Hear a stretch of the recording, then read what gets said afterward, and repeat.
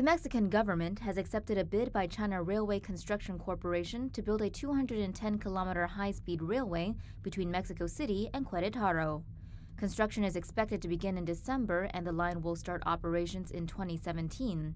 The high-speed train will travel at speeds of up to 300 kilometers per hour and aims to carry 23,000 passengers per day. The commute between Mexico City and Queretaro normally takes about 2.5 hours by car.